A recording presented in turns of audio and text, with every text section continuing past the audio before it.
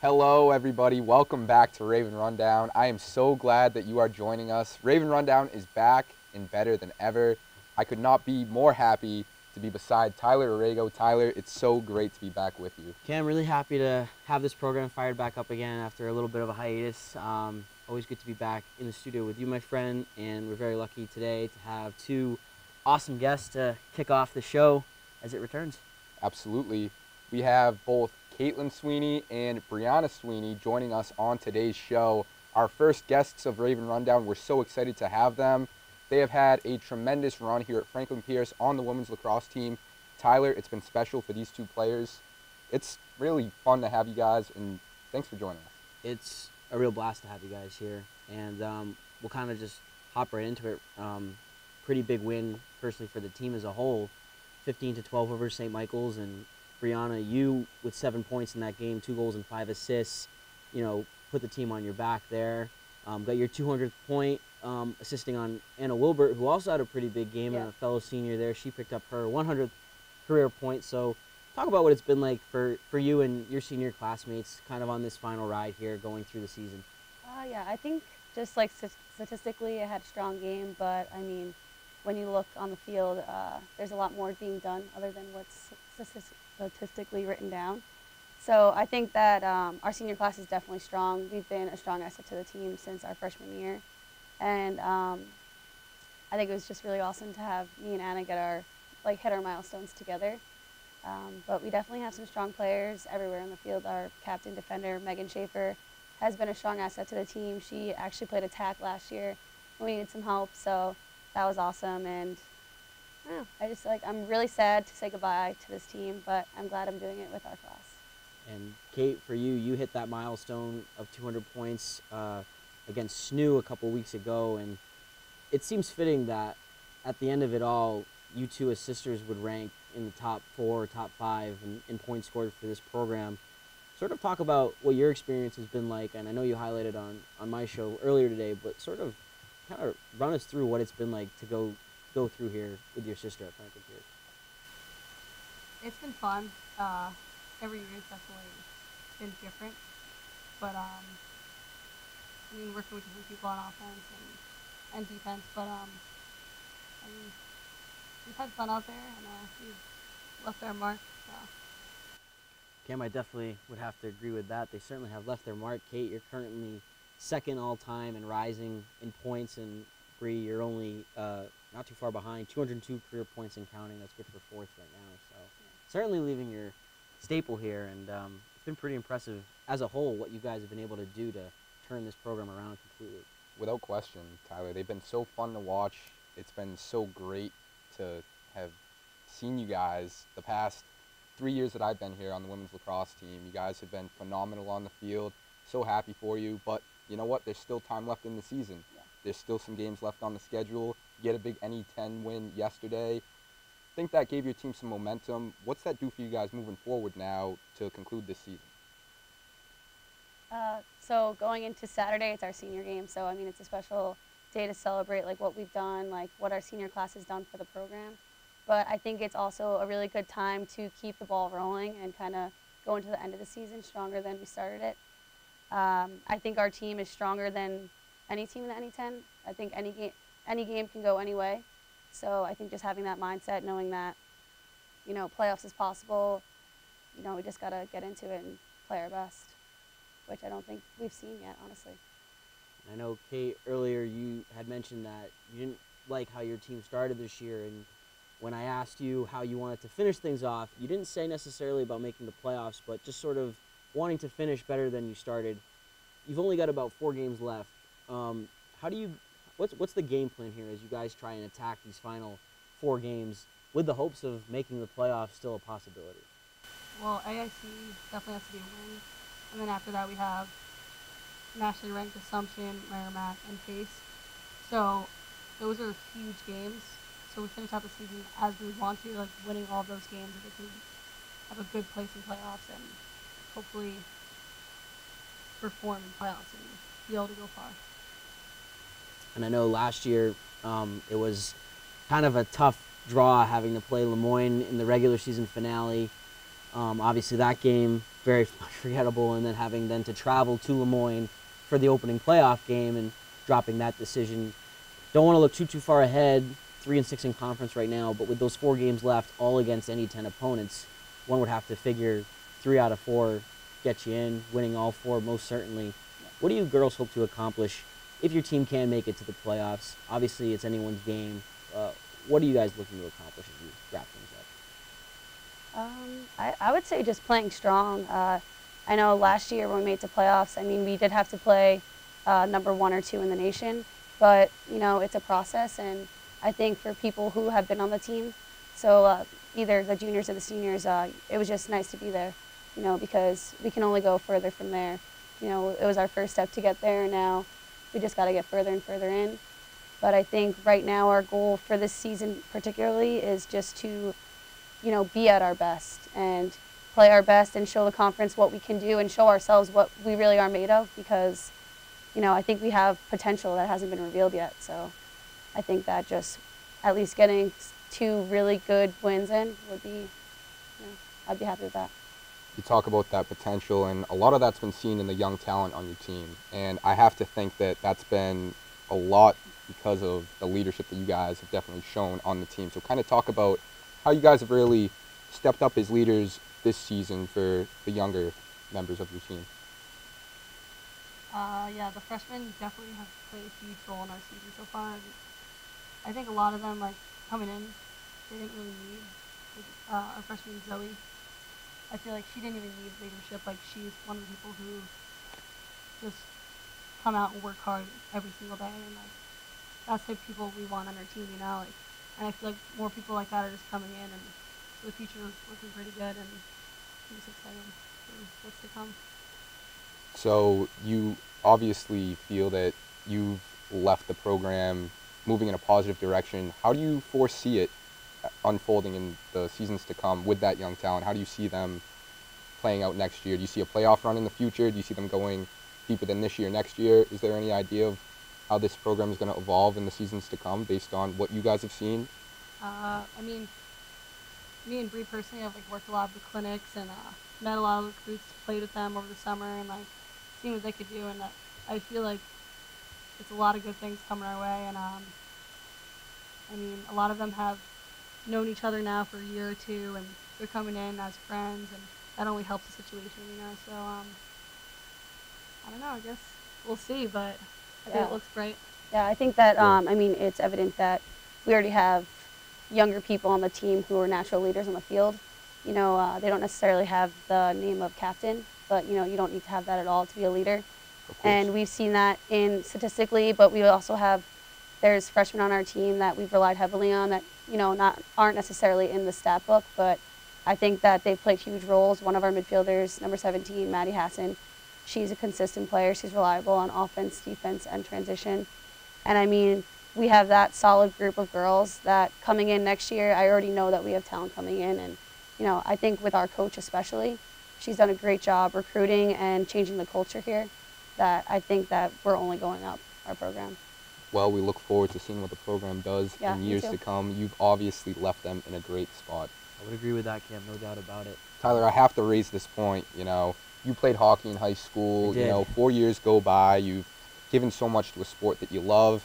Yeah. At the end of the excuse me, at the end of the day, you kind of look back and say, all right, what are my biggest takeaways from my experience here? Is there a biggest takeaway for you guys from your past 4 years playing lacrosse here at Pierce? Oh, wow. I think honestly, like, the biggest takeaway for me is just, I mean, being part of a team is just something that, you know, it's just once in a lifetime experience. You know, 4 years goes by so quickly, and especially now it's like dwindling down. You know, we're so nostalgic. Like, all the seniors were talking about, wow, like, remember this, remember that. Yep. And I don't know, I don't think I can pinpoint one exact event that was life-changing for me. I think Franklin Pierce as a whole has changed me entirely, and being on the team with such amazing people has just been an awesome experience. We're definitely fortunate to have such an amazing coach too. I think that we're really super lucky. She's, you know, shared a lot of her passion with us, and I think that really reflects on the players on the team. Yeah, I agree. I mean, I think the biggest thing I've taken away from lacrosse these last 4 years especially is just working hard to achieve your goals. I mean, individually or as a team, it's just like it's not just the big things that everyone thinks it is. Like, oh, you gotta practice catching and throwing and stuff like that.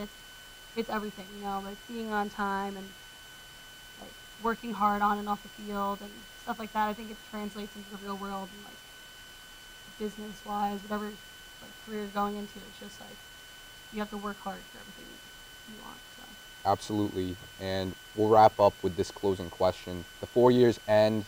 It's sad, but at the same time, you have so much to look forward to.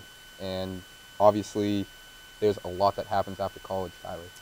That is an understatement, I think. And I know for both of you personally, different majors, so kind of going in different career paths, so to speak. And I know from talking with Kate earlier, what she kind of hopes to accomplish. So Bree, with your career field of elementary education, what are you hoping to accomplish in your time in the future after Franklin Pierce? So right now I just have to finish up for my special ed student teaching, but my ultimate goal, I'm just really passionate about like teaching in general, especially being just an advocate for people with disabilities. I think that's where like my ultimate passion lies. So I'm pretty open to anything. I don't know, I just want to see where the road takes me. I'm not too focused on the money aspect or location. Pretty open to where life takes me. All about the money, right? And Yeah. Kate, I know for you, talking about it, you're hoping to, in sports and rec, either work in lacrosse as a coach or potentially work, in some other sort of field in athletics. Yeah, I would love to coach at the college level, but I also just like the whole athletic administration part of athletics college also. I've worked here with Matt Janik for the last couple Shout of out. years, and I've definitely Nope, enjoyed Janik. that. And but yeah, coaching's definitely like a goal of mine. So. Plenty of aspirations, it seems, for Yeah, them post Pierce. absolutely. We're so happy for what you guys have accomplished with the LAX program and what we know you'll accomplish post-graduation. Absolutely. So thank you so much for Thank you. joining us. It's been so fun, Tyler, to have both of them on the set. Absolutely. Thank you And both. Thanks, you. guys. We will move on to sports after the break, but special shout out to Brianna Sweeney and Caitlin Sweeney for joining us on the first episode of Raven Rundown as our special guest. Guys, it's been fun. Thank you so much. Thank you. Thanks, guys. We'll be right back.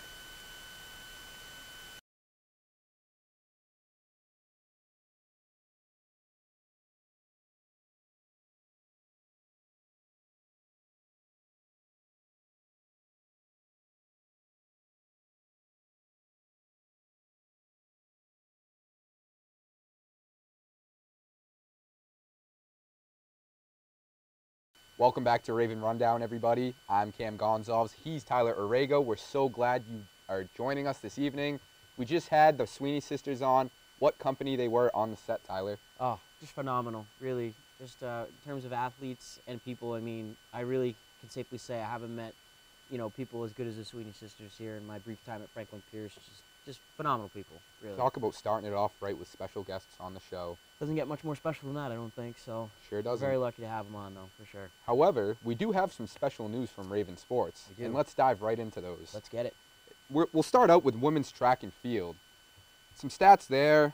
Over the weekend, they were able to notch a trio of wins at Coast Guard Academy Invitational.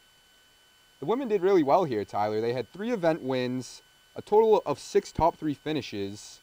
I mean, they did extremely well. And some players that stood out in this one, Emily Quinn led the way for the Ravens. She had a school record with the hammer throw. So a big accolade there for Emily Quinn. Among others, sophomore Olivia Mabbitt got up and over the bar at 154 meters to win the, I believe, high jump. You are correct. Yep. Big win there for her. So we saw some underclassmen really doing some good things in this track and field competition. However, there were so many contributions here. I think it's time that we now take a look deeper at women's track and field, Tyler. Yeah, Cam, certainly. I mean, one event that particularly sort of sticks out to me is the 4x400 meter relay. Some really, notable names in that, particularly graduate student Nicole Galuski, who I actually just wrote a feature for our athletics department. And Nicole, I've come to know, Just a tremendous young woman. She's faced a lot of adversity, both on and off the track. So it's really awesome to see her succeed at the 4x400 meter relay.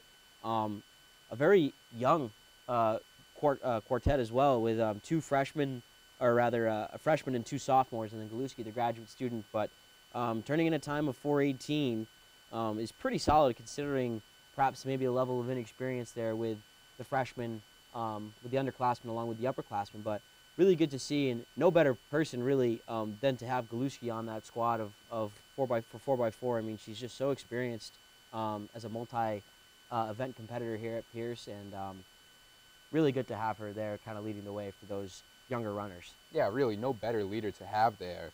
I mean, she has really put this program in the right direction. She really appears to have helped out the younger class, and we've seen it. I mean, we highlighted sophomore Olivia Mabbitt, who I began with talking about, and then we jumped into that 4x4 meter relay, which she was a part of. We brought up Evelyn Rodriguez, who is a freshman, and then you got sophomore Diagenique White, who turned in a winning time of 4:18:63. So all of them together got 4:18:63, and that's a great time. They were able to win. So all good things happening there. Moving on with better news for the track team, Katie Comstock placed second for 8 points with a heave of 11.51 meters. Comstock, she was big at this invitational, and this wasn't the only area where she excelled. She was also one of two throwers for Franklin Pierce to score in the javelin as well, where she posted a mark of 31.70 meters, and she finished sixth.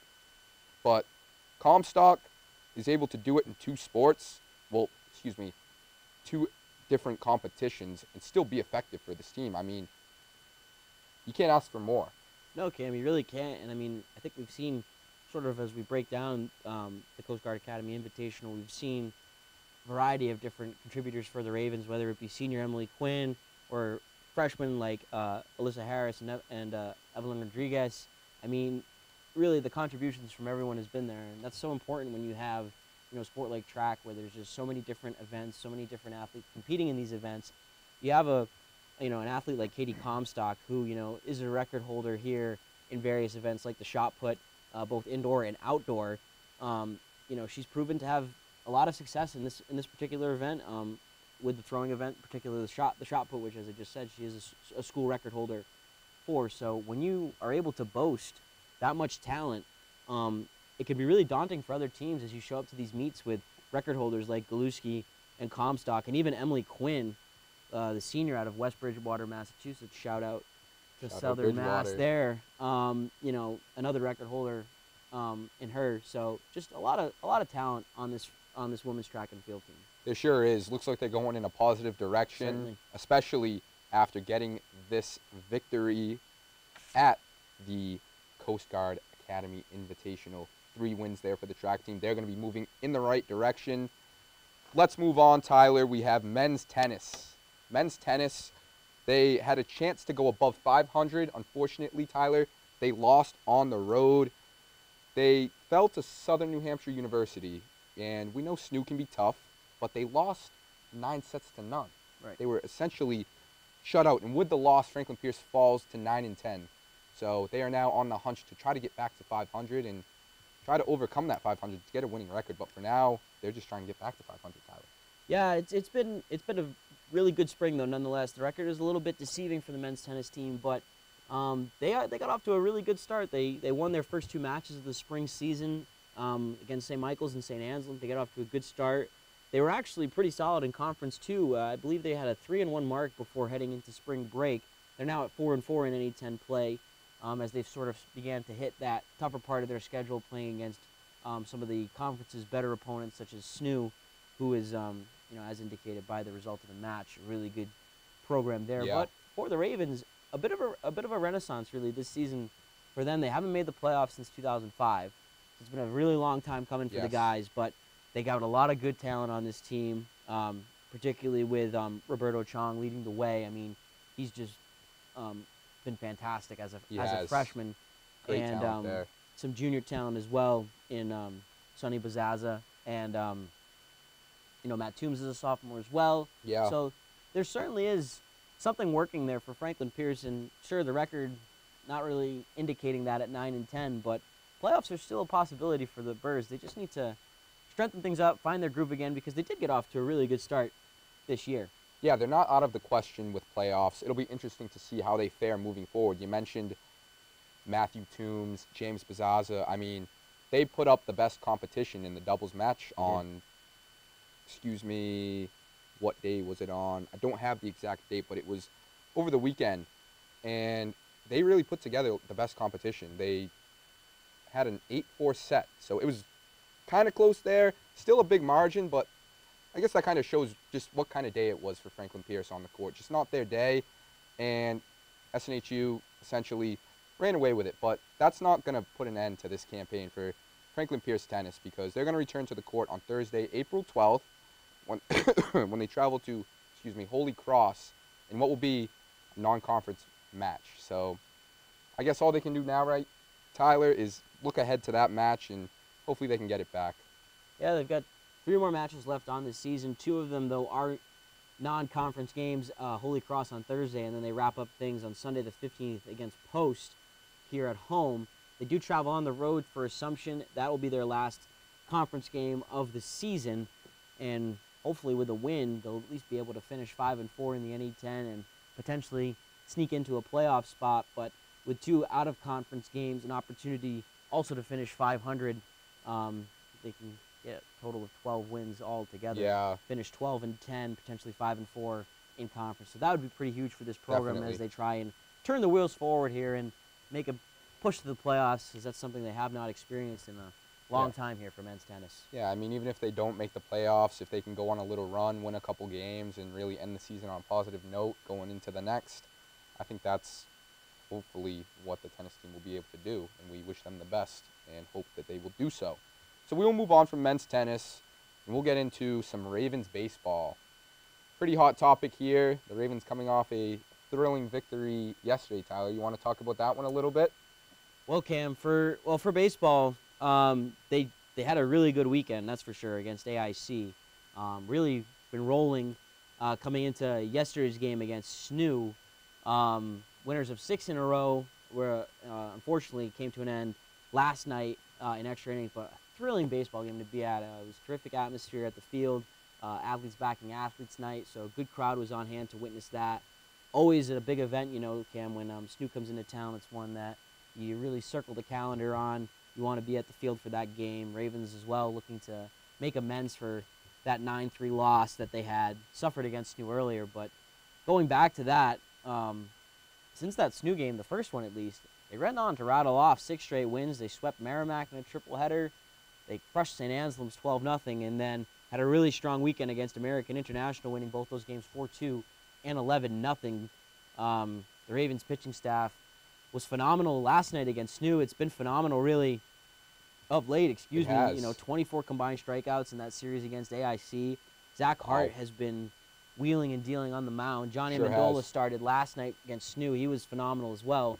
Pitching staff was under some questions earlier in the season, Cam, but they've really righted the ship, and now the big question mark falls on the Ravens' fielding, which has just been pretty porous so far this year. Yeah, let's hope they can clean up the mess that has been happening there in the field. I mean, we know those mistakes happen, and we know they'll clean them up. But let's talk about this pitching a little bit. Yes. You look at a guy like Johnny Amendola, named NE10 Pitcher of the Week. He has these back-to-back thrilling performances. I mean, this is a guy that I really feel is going in the right direction. And Zach Hart, I mean, I knew this guy coming in the season was going to be a guy that you needed to have an eye on. I mean, can pound that fastball. Yes. But, I listened to a Media Monday video, Matt Janik, and what Hart said is this season he's really been trying to focus on his off-speed stuff. Yep. He talked about how he'd been trying to overpower batters and blow it by them. But instead, this season he's been really focusing on his mechanics with his off-speed pitches, and, the success speaks for itself thus far, Tyler. Yeah, absolutely. I mean, I was present there for that interview, and Zach certainly has definitely made adjustments to his game, and it's been evident he's just been on a absolute tear, 33 strikeouts and just 2 earned runs through his last 29 innings pitched. I mean, that's just absolutely phenomenal. He's in the top 10, top 5 in the NE10 for strikeouts.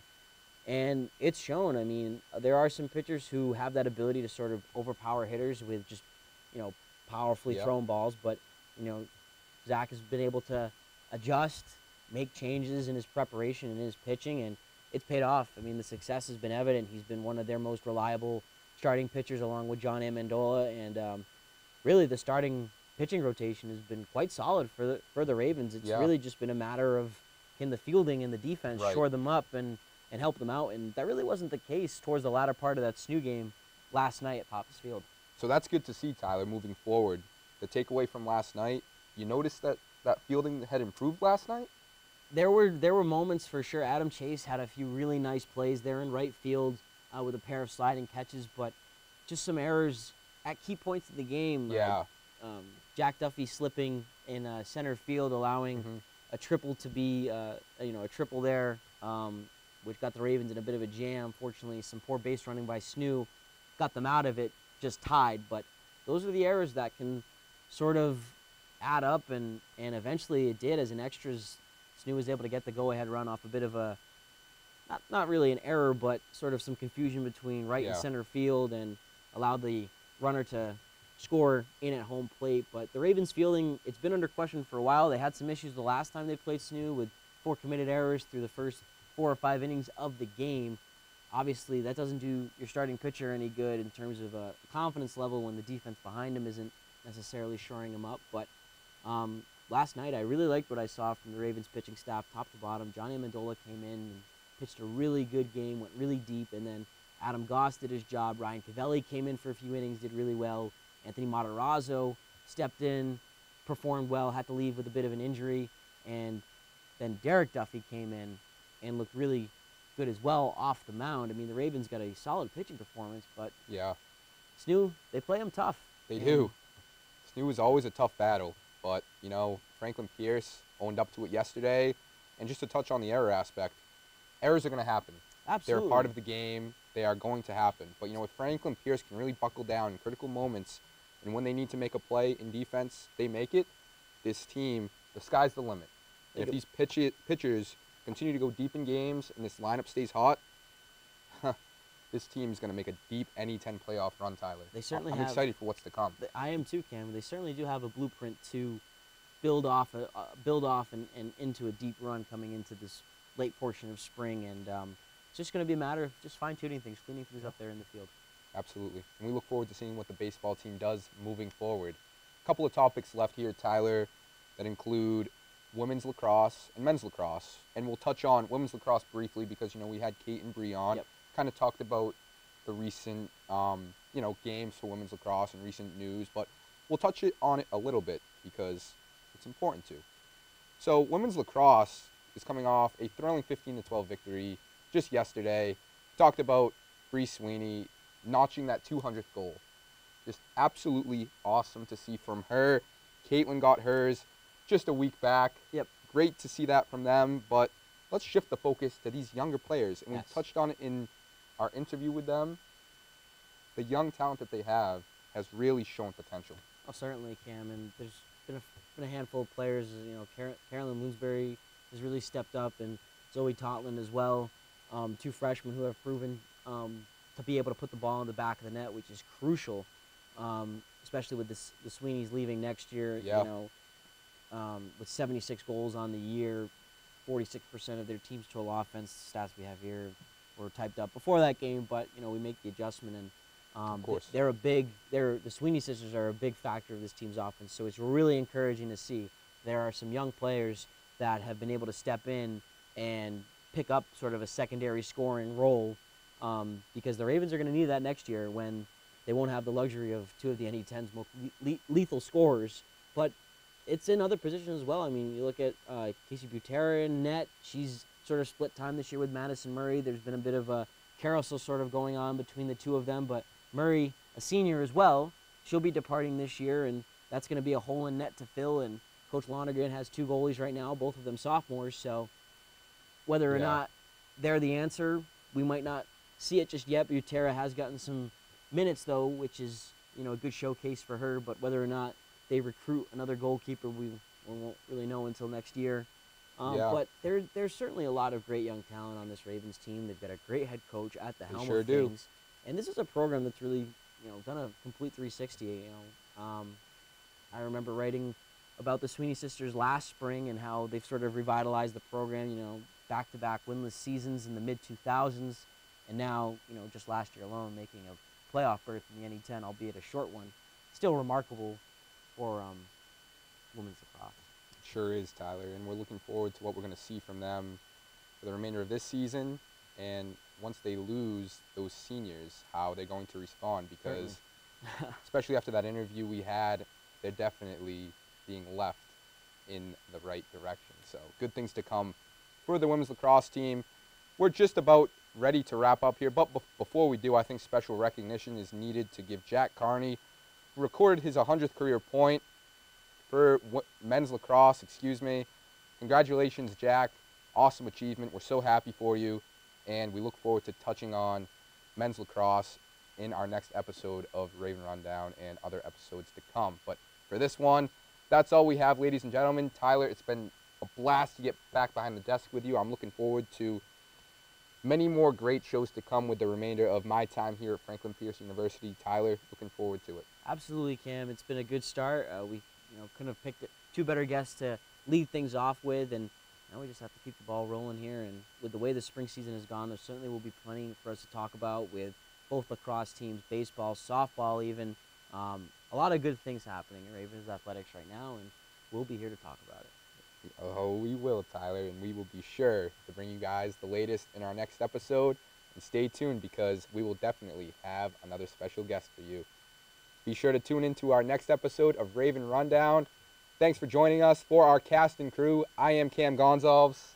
I'm Tyler Rago. And this is Raven Rundown. Good night, everybody.